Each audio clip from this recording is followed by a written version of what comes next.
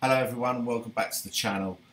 Today we're going to be looking at the extra material on the All Things Must Pass 50th anniversary edition. So that's the 3 extra discs on the CD version and the 5 extra LPs on the LP edition. Before we get into that, just wanted to say about tell you about the next video that's coming up on the channel, and that's going to be a look at the All Things Must Pass reminiscences of Bobby Whitlock, and asking the question: are they fact or fiction? Is he reinventing history? So we're going to look at that. And before we get into it, just a little reminder: please give the video a like, and please subscribe to the channel. There's a little button down there somewhere that you can click. That'd be really fantastic. Anyway, let's get straight into into the outtakes and demos on All Things Must Pass, because for a lot of people that is the reason why they would have bought the the full box sets rather than just the smaller sets that just had the original album in. So a lot of it, a lot of this stuff is really, is not really of interest to the casual George Harrison fan, but for full-on fans, this is kind of essential sort of stuff that we've wanted for quite a while.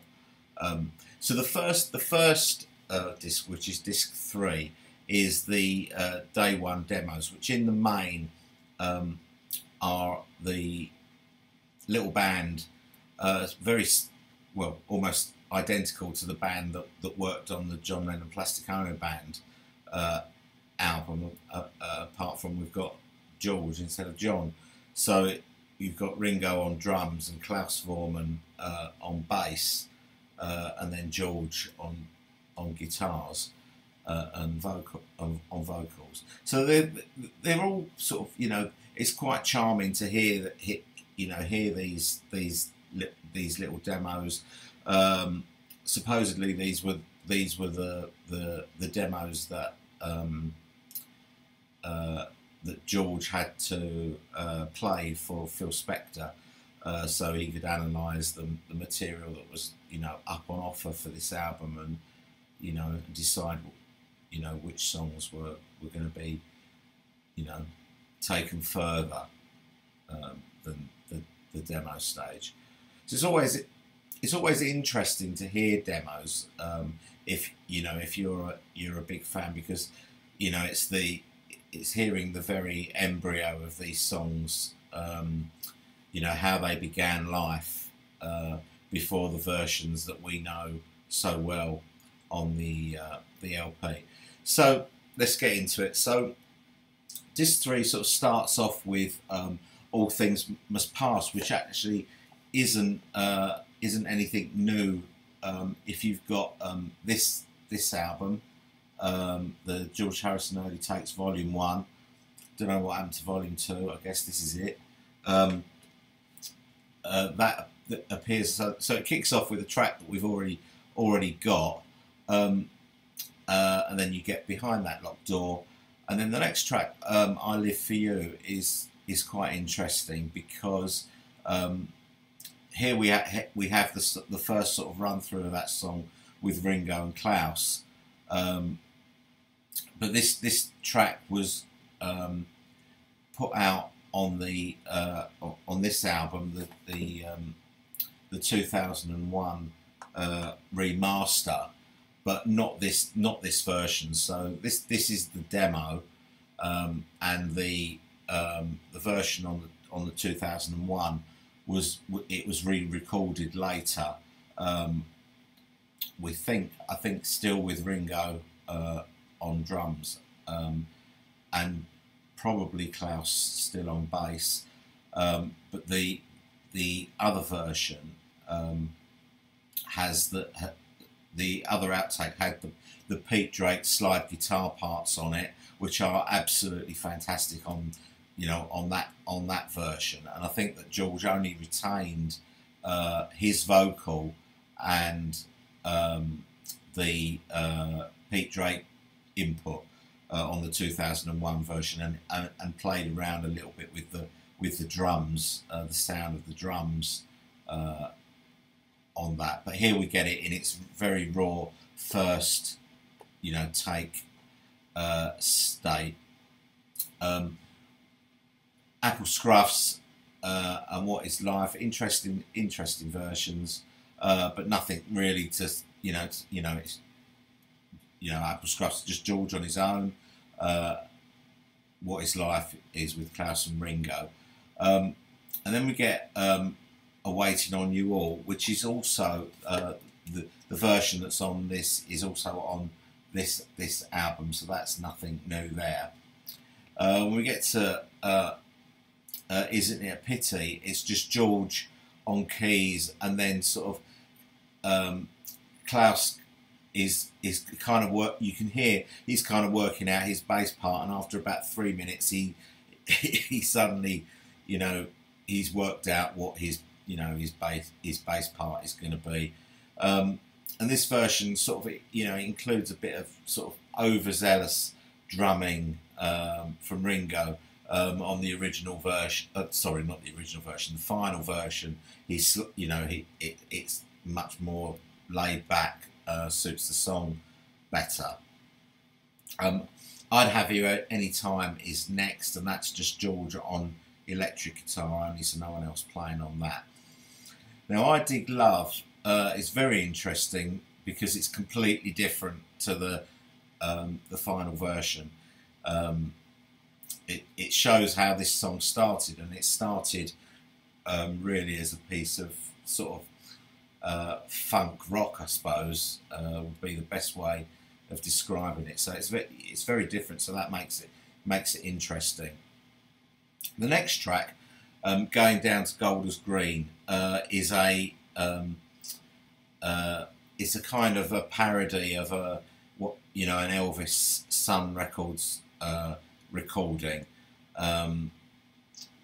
So it's interesting from that point of view.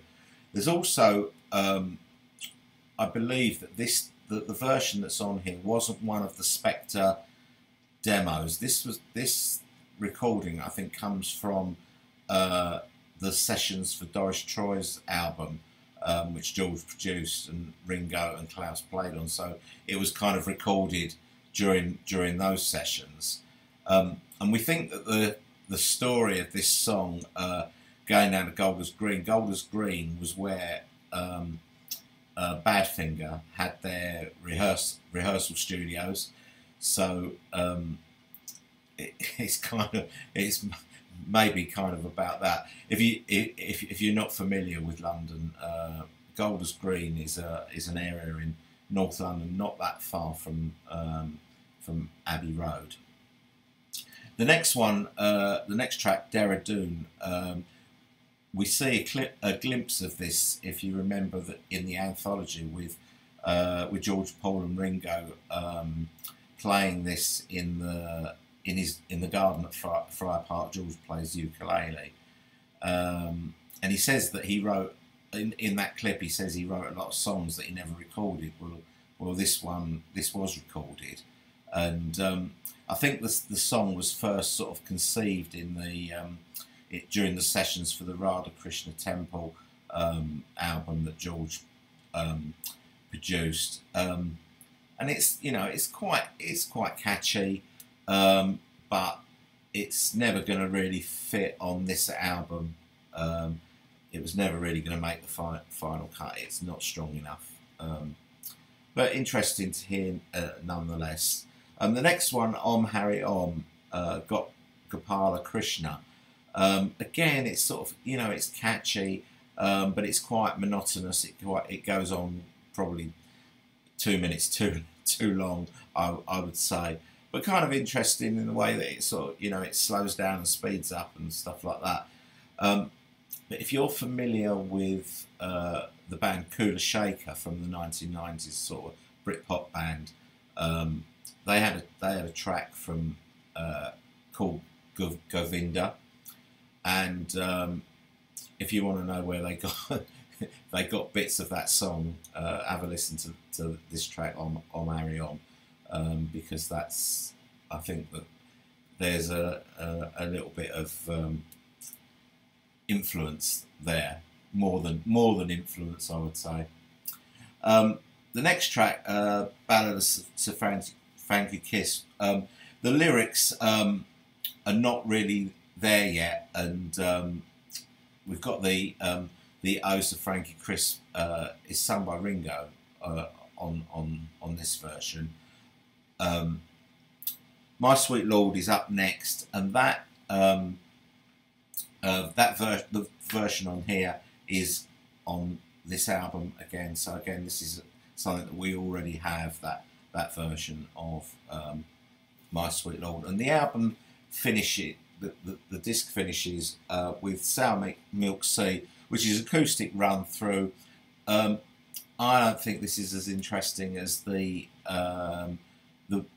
Isha Demos version that was on the White Album box set. Is my personal opinion, but do let me know if you think it's any better. CD4 is the Day 2 demos, and these are mostly just acoustic, so it's just George only.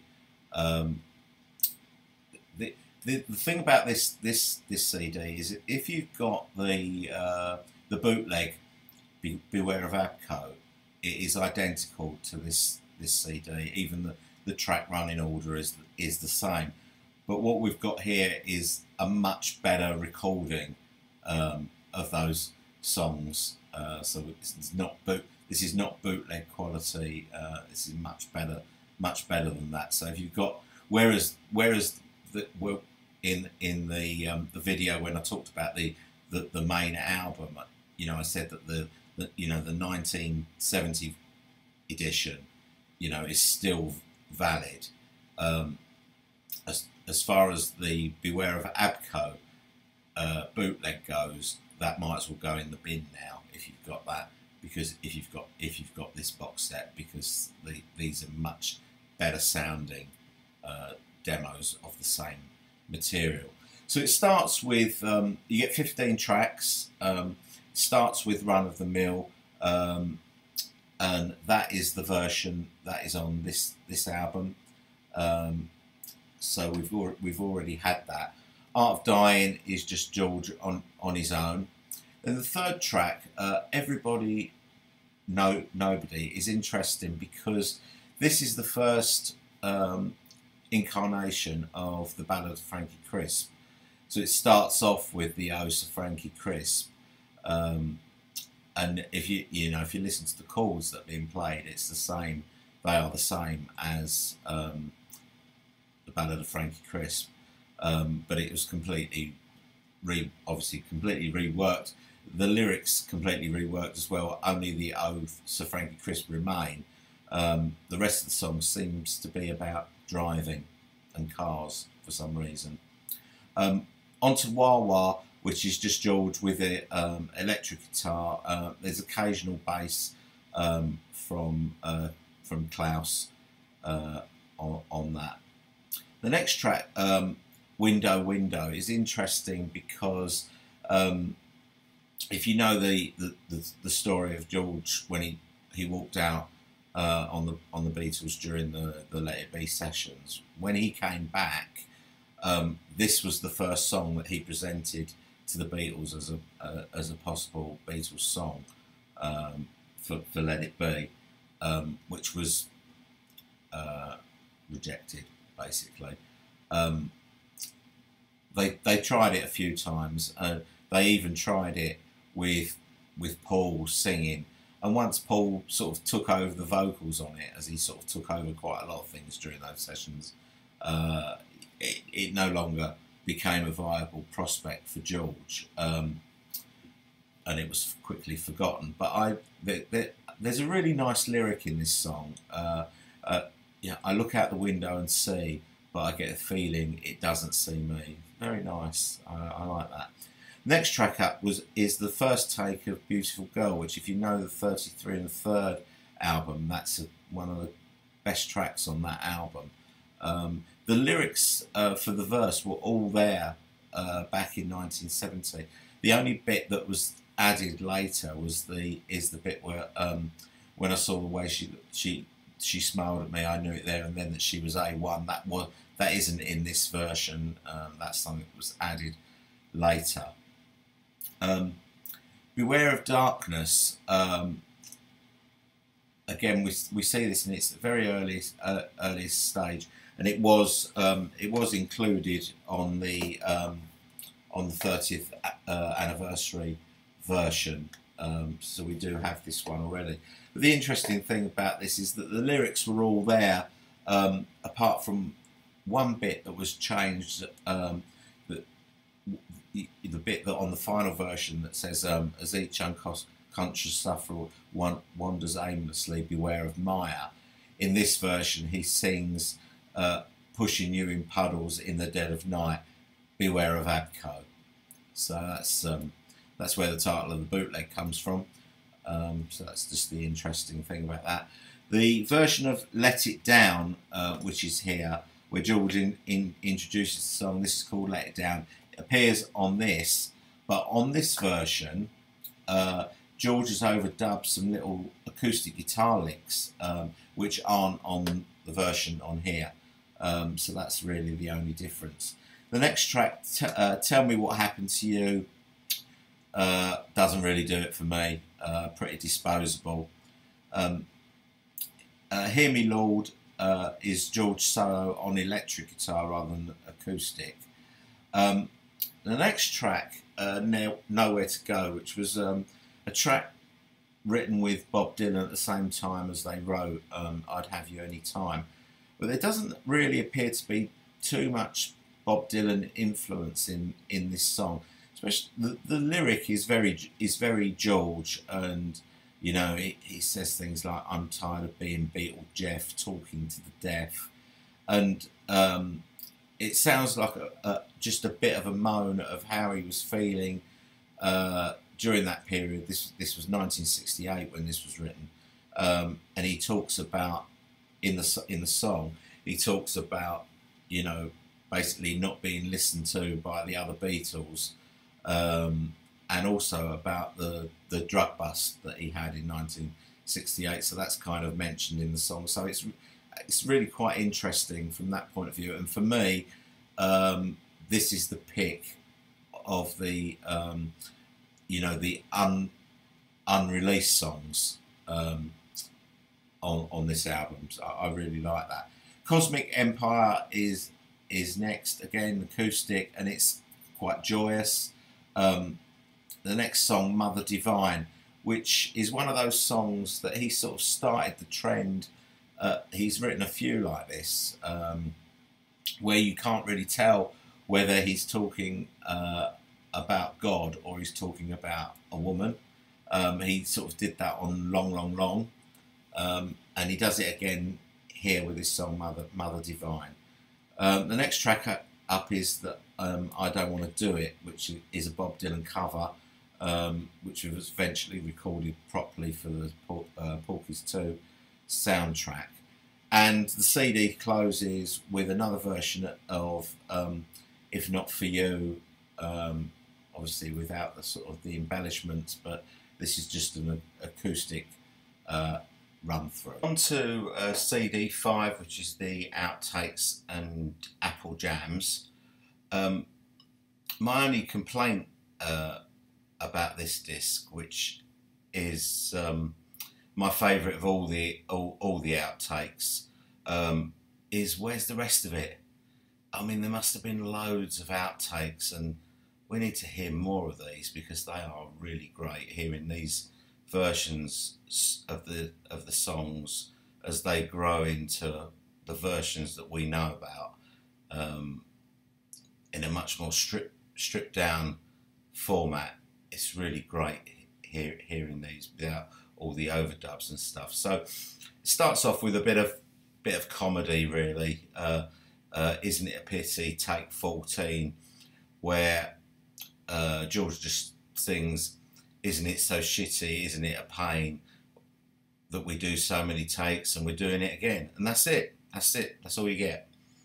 Um, it then moves on to the first proper take of Wah Wah, which is the first, the first proper run through with the full band, and it is an absolute delight in this sort of stripped down version without, so much going on that happened on on the finished version. It's really nice to hear. I'd Have You Anytime, take 5. This is a bit faster than the finished version, and the drumming is much more robust. And I think as it, the laid back final version suits the song much better. You notice from this version that Eric Clapton hadn't quite worked out his solo just yet. Next track is Art of Dying. This is the first take of this one, and this is the opposite really of I'd Have You Anytime. This one is much more laid back and less sinister than the released version, and it's nice to hear the sort of the piano jangling away throughout. But it's all a little bit too jolly for this sort of type of song. The lyrics not all there yet. He sings about a perfect cup of tea, which he eventually replaced with Perfect Entity. Then we get Isn't It a Pity, take 27. So 27 takes so far. It just shows, how much of this material is around. Still in the vaults. We could have got so much more. They probably could have made 2, maybe 3 discs of really great outtakes, which would have been great to hear. But with Isn't It a Pity, it's still very stripped down. Even by take 27, they hadn't yet decided on how it was going to build to this big crescendo at the end. And if you notice the drums, it's Ringo, and he's not even using like a full kit. It's just kick drum and hi hat, even at take 27. So that shows you that there was still sort of a long way to go before they got to the final version. If Not For You, take 2, pretty much by take 2 it was already fully formed, but otherwise it's pretty much already there. The next track is a jam rather than an outtake. Wedding Bells Are Breaking Up That Old Gang of Mine. This is a song from 1929, and George was aware of it because it was covered by Gene Vincent, and it was never really considered for the album. This is just them having a bit of a laugh and a play about. We then move on to What Is Life, the very first take of this with the full band. No guitar intro at the start, but it's already got that real upbeat feeling, and it's much more stripped back. The horns are already on it, but not in full, and it's got a guitar solo which was not on the final version. So that's an interesting thing about that one. Beware of Darkness, take 8. This is almost fully formed. The lyrics are all there, and if you listen, there's lots of guitar twiddly bits interspersed into the song, some of which made the final cut but are very subdued in the mix, and some were just lost.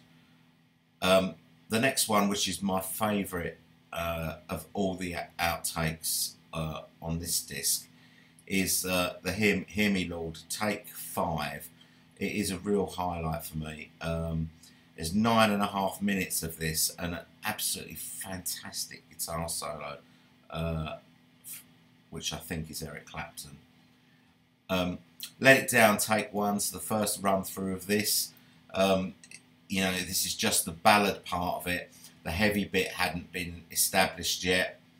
And as this is one of the songs that is probably, one that's most laden with Spectrisms, it just sounds so beautifully mellow in this sort of stripped down version. This is a real joy. The next track, Down to the River, Rocking Chair Jam. This is a blues with some yodeling in it. I mean, maybe it could have been a song, but it wouldn't have really fitted with the rest of the album.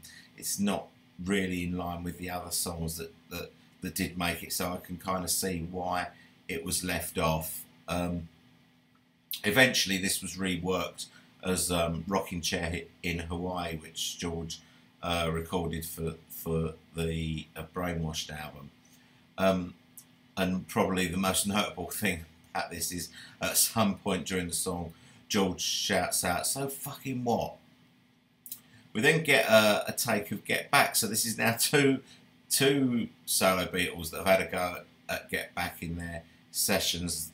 This version is better than John's effort, but it's still pretty forgettable. The most interesting thing about this song is George sort of halfway through the song calling out to Mal Evans to get a mop and another glass of orange juice, as he obviously spilt his during the recording. The next one is Almost 12 Bar Honk. Now this is an Apple Jam, and this is probably it sounds like the Apple Jam that we got on the album. It sounds like there's lots of players on it. It's instrumental, like most of the other stuff that's on the Apple Jam. I guess that, you know, it's got some nice guitar work in it, but 8.5 minutes, it does go on a bit. So this is probably one that they decided to leave off the Apple Jam. Next is another run through of It's Johnny's Birthday. There's not really much to say about that. And the final track of the 17 on this CD is Woman Don't You Cry For Me, Take 5. So this is the song that was eventually ended up on 33 and the Third, the second one from these sessions that was written that long ago and didn't make it until 1976. So obviously that tells us a little bit about where George was at in 1976, having to draw on old material to get enough, new stuff for his new album. But this version is take 5, so they had several goes at this. So it was probably a real contender for this, for All Things Must Pass. The fact that they did 5 takes of it. It's much more bluesy at this stage. He wrote it in 1969, and supposedly this is the first song that he wrote purposely for the sort of the slide guitar technique that he learned playing with Delaney and Bonnie. Whereas the final version is much more funky than this. So that's it. I just wanted to talk a little bit about the Apple Jams, the ones that were released on the original album. So on the 50th anniversary, they're not remixed. They are remastered, and what they've done with this is that they've retained the original sequencing from the 1970 version. If you remember the 30th anniversary version, they swapped Out of the Blue from being the first track on side 1 to the last track on side 2. Now this has gone back to the original version, and the Apple Jams for me are not really they're not really that interesting, and I rarely play them. I think that they're too long. Plug Me In is okay. I Remember Jeep at 8 minutes is way too long. Thanks for the Pepperoni is okay, around 5 minutes. But Out of the Blue at 11 minutes is probably about 8 minutes too long. Now, a lot of people that count All Things Must Pass, the Apple Jam, as part of the All Things Must Pass album. And when they reviewed it, they mark down All Things Must Pass because of the Apple Jams, because it's, they're considering it as a triple album, and saying that the first 4 sides are fantastic, but then the whole thing is brought down by the Apple Jams, which is just filler. But that wasn't George's intention in the first place. The album was advertised as a double album with a bonus album, so you're kind of getting that for free, and it's quite obvious that this isn't part of the the structured All Things Must Pass album. So I just wanted to sort of make that point. So that's about it. Thanks very much for watching. I know this has been a long video, but I hope you found some of the insights interesting. Please subscribe to the channel. You can hit the sort of button that's sort of around here somewhere. That'd be really great. Or on the end screen, if you click the circular picture of me, that'll subscribe you as well. Let's try and get the subscriber numbers up. Would be really nice. Anyway, thanks again for watching, and I'll see you on the next video.